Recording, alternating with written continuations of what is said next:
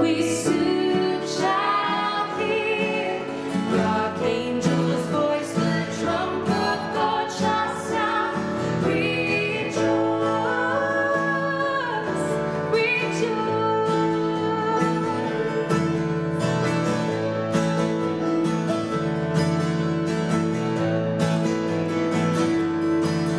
Lift up your heart, lift up your voice, rejoice again, I say, rejoice.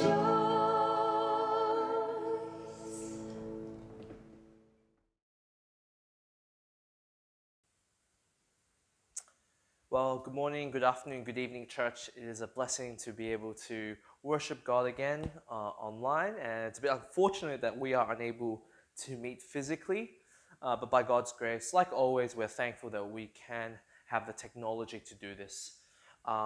Please do open your Bibles. We are looking at Matthew chapter 6, verse 10, and if you haven't joined us yet, we are looking at the Lord's Prayer, and I can assure you that it is a very challenging and encouraging sermon series. And so I want to encourage you to come again next week. If we can meet physically next week, please join us at 10 a.m. at 26 Norwood Street at Flemington. I'm going to read it, and then I'm going to pray. Matthew chapter 6, I'll read from verse 9, and then I'll read verse 10. Pray then like this: Our Father in heaven, hallowed be your name. Verse 10, your kingdom come, your will be done on earth as it is in heaven. Amen. Let's pray. Our God, our Father, we worship you. Cause your name to be hallowed. Cause your name to be holy in this world and in our lives. Help us to see the beauty and glory of the gospel. Our God, our Father, cause your kingdom to come. Come, Lord Jesus, come. Let your will be done in our lives and in this world. May your name be uplifted and honored and glorified. In Jesus' name we pray. Amen. Matthew chapter 6, verse 10. Hallowed be your name. Well, friends, what do you pray for? What do you pray for? Good health? For your family and friends? Material blessings and wealth?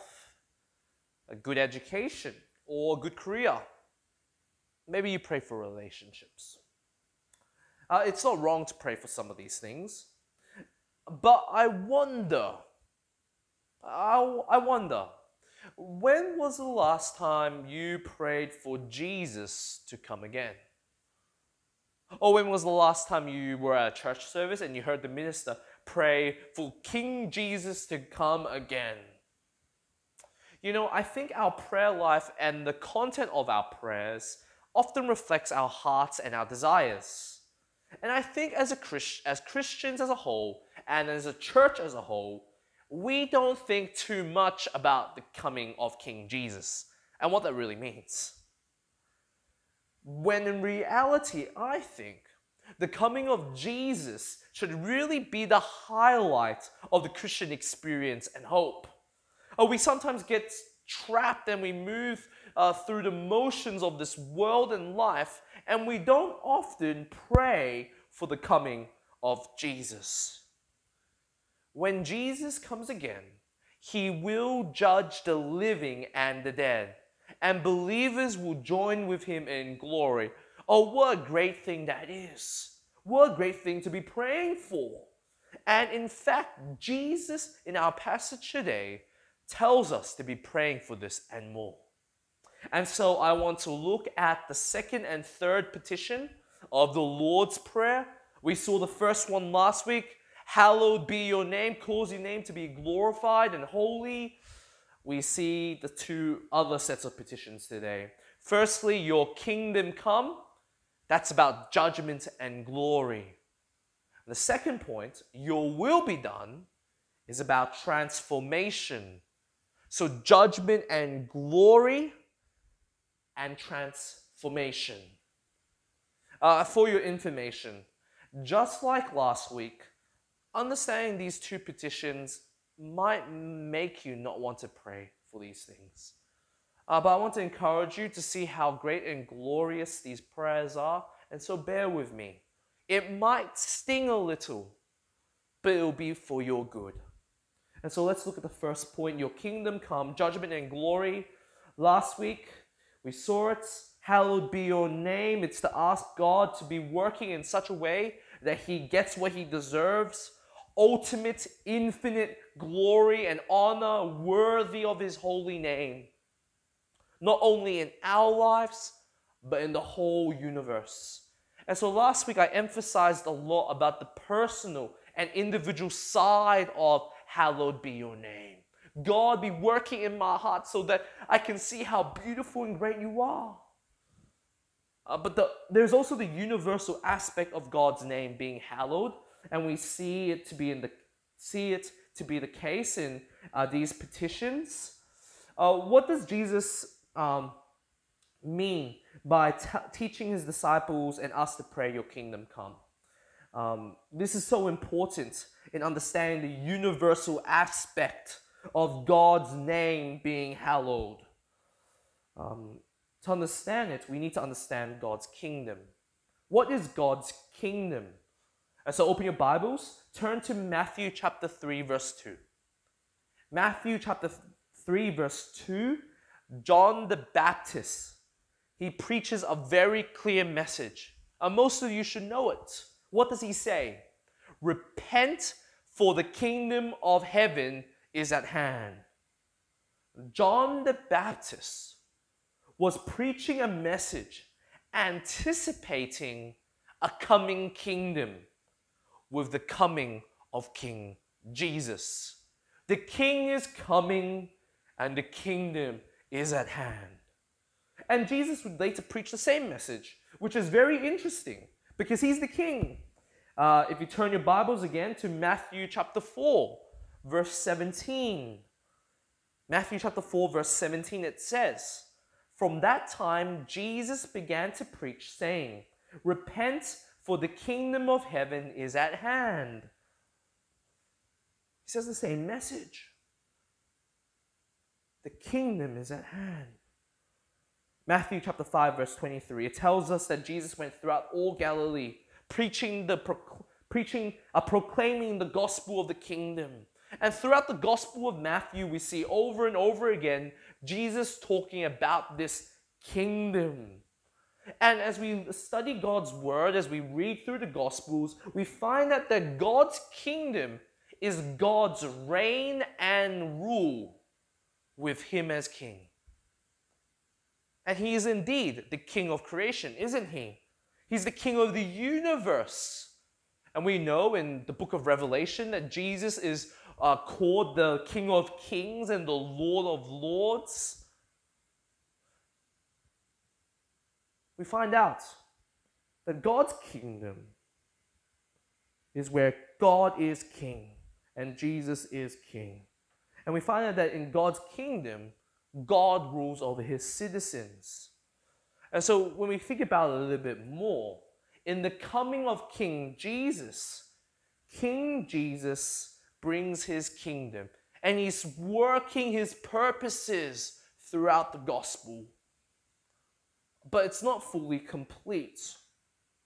And the Bible talks about this kingdom that Jesus is talking about in the Gospels, which will be fully completed when King Jesus comes again to judge the living and the dead.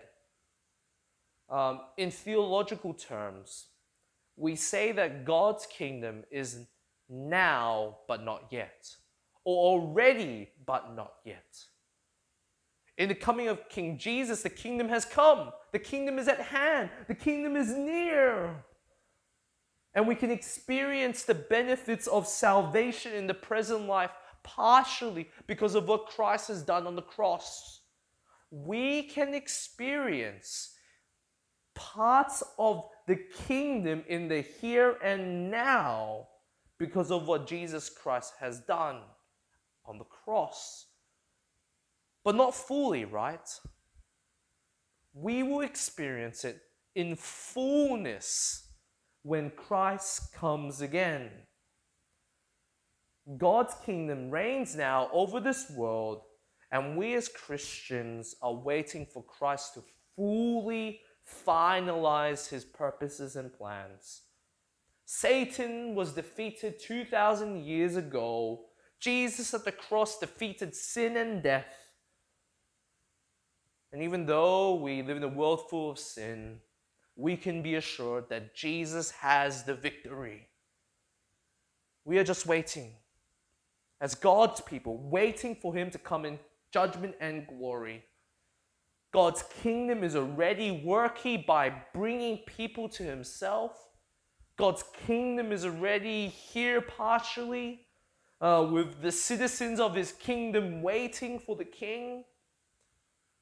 In one sense, the kingdom is here, but in another sense, we're waiting. We're waiting for it to be completed. And so when we pray for God's kingdom to come, we are asking for Jesus to come right now. Fully finalize your kingdom in judgment and glory. There are two sides of the coin. Judgment for everyone means unbelievers will be condemned. Unbelievers will be condemned. And those who have been saved by grace through faith in Christ alone will be glorified.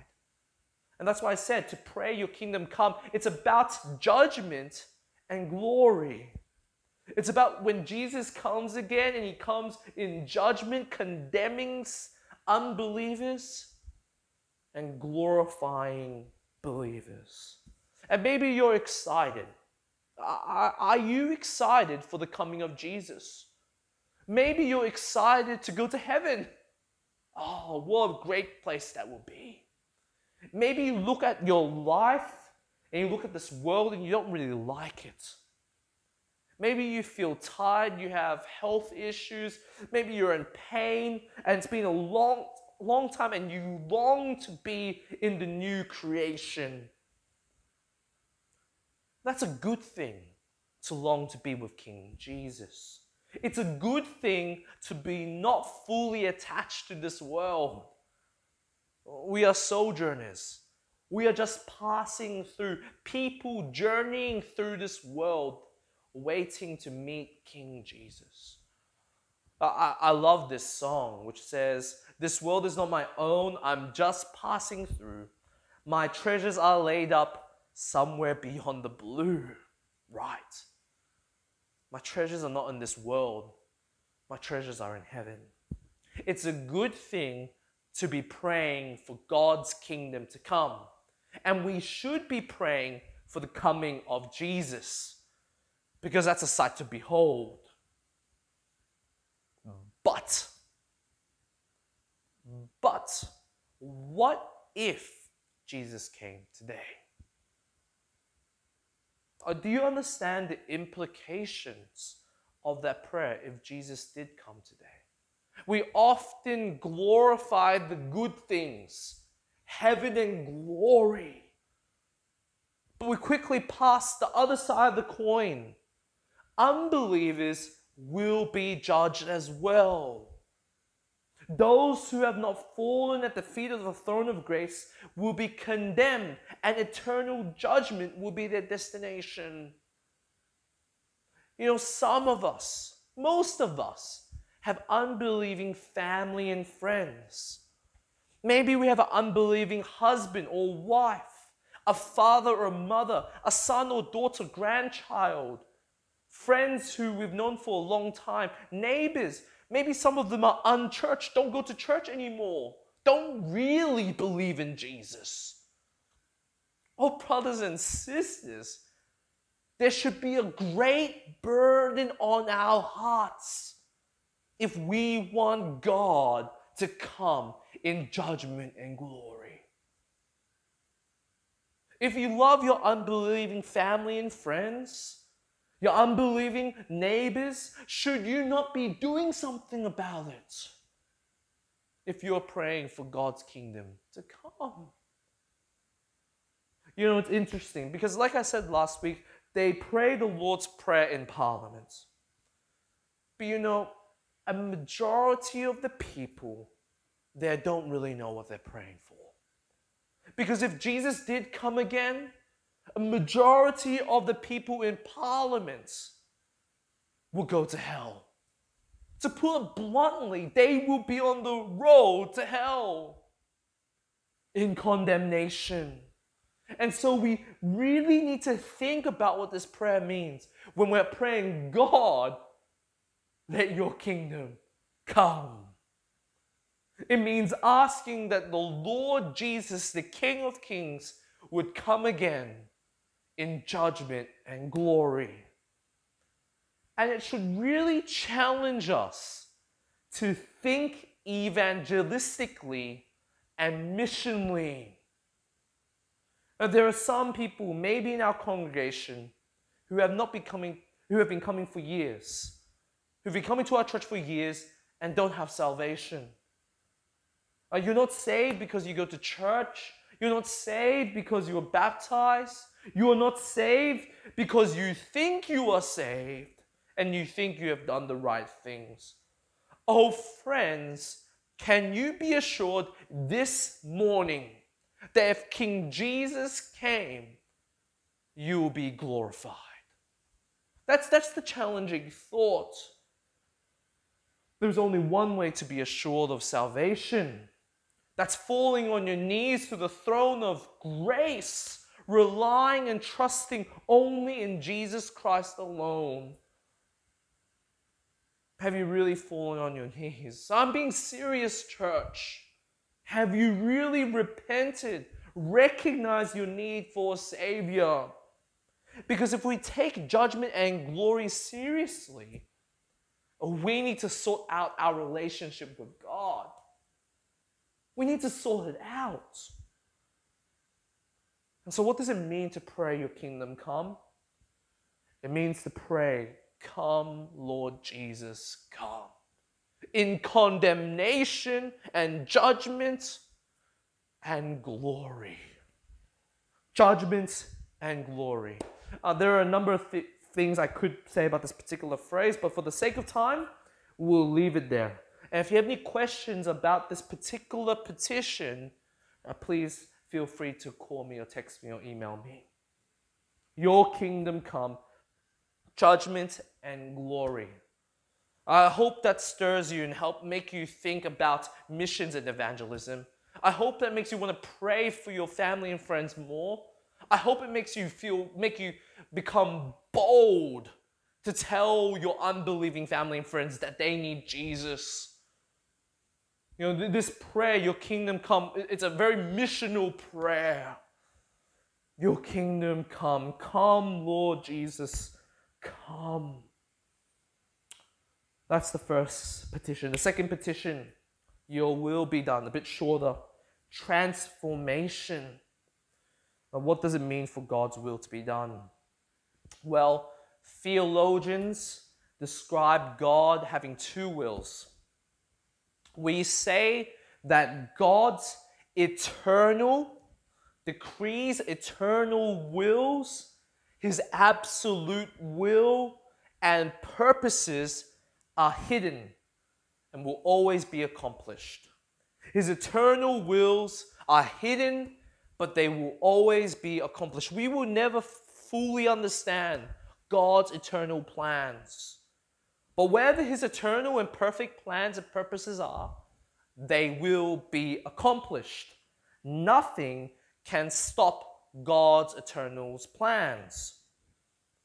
But the second will, his revealed will, is what we find in Scripture, what he reveals to us. God's revealed will is also known as his will of precept, or his preceptive will.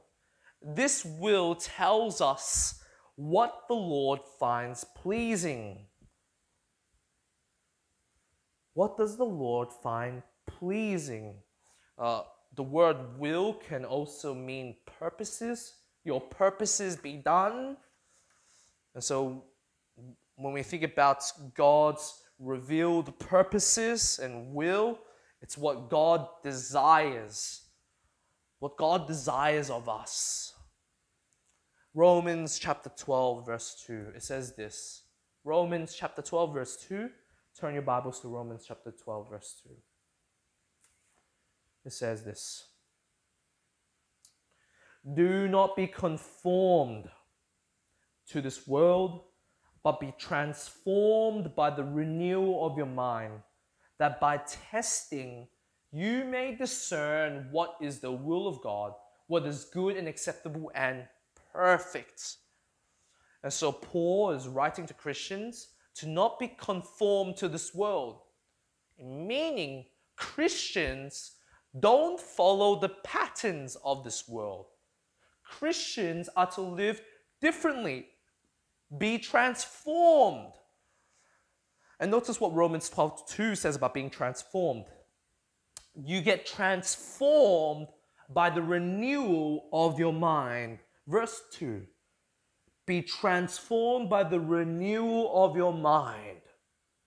And as you renew your mind, as your mind is transformed, you may discern what is the will of God, what is good and acceptable and perfect. What does God want you to do? What is God's purpose for your life?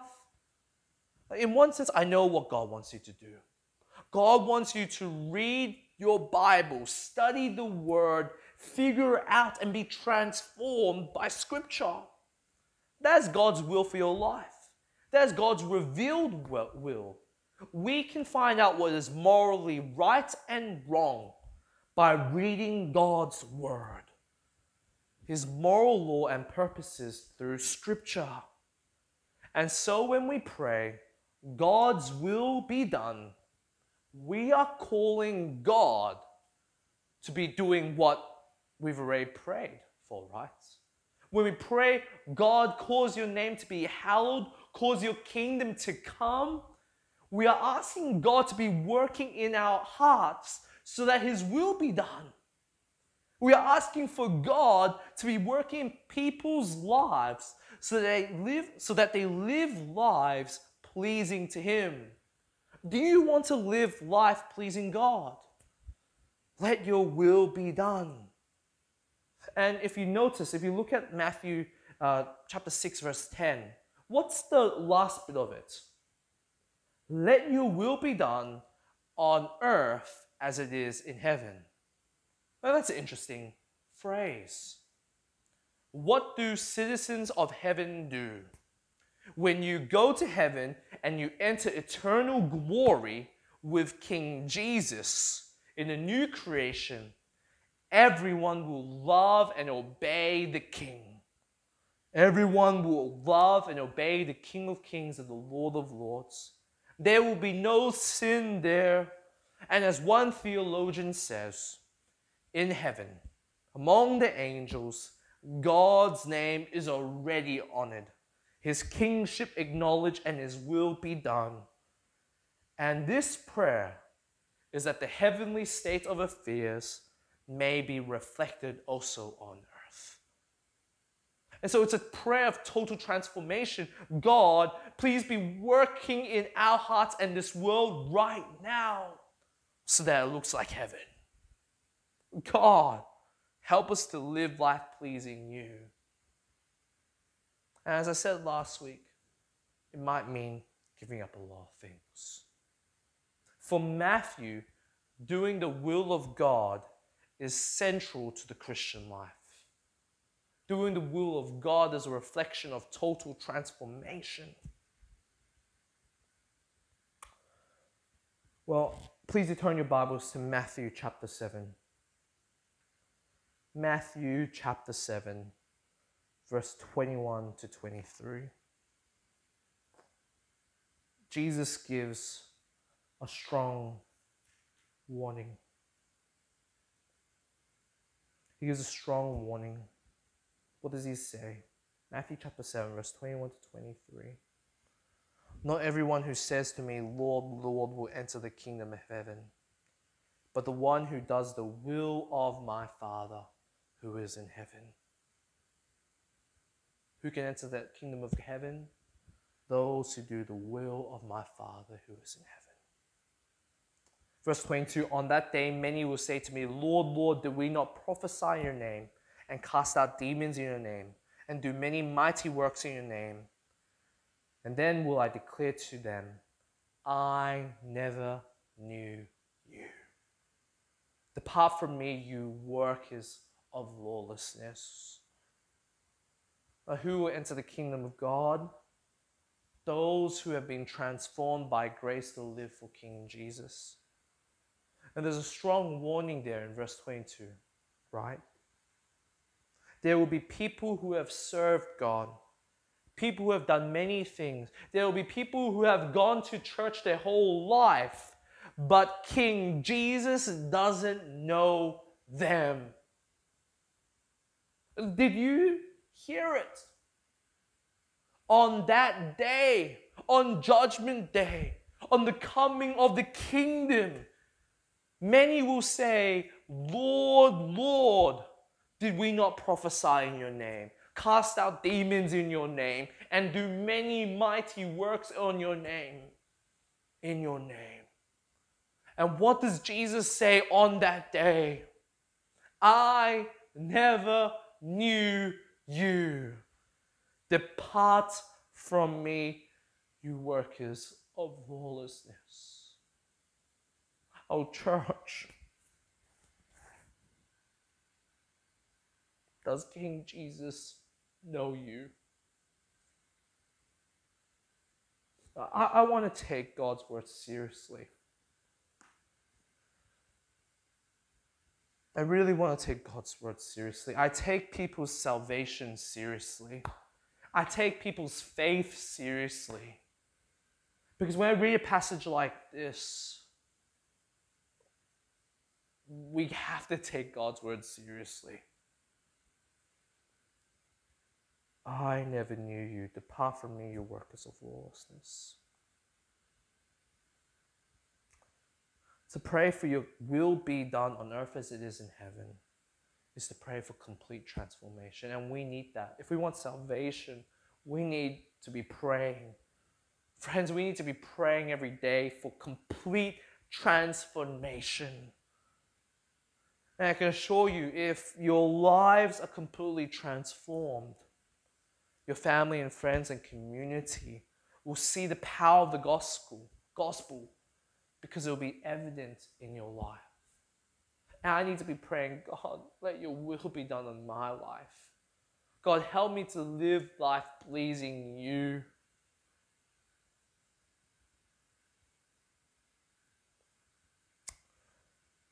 Do you still want to pray the Lord's Prayer? We've looked at your kingdom come. It's about praying for Jesus Christ to come again, judgment and glory. And we looked at your will be done. It's about transformation. The first three petitions have major implications that to be taken seriously. And maybe this morning, you don't want to be praying the introduction of the Lord's Prayer. And maybe I've scared you. Maybe this morning you've been going to church your whole life.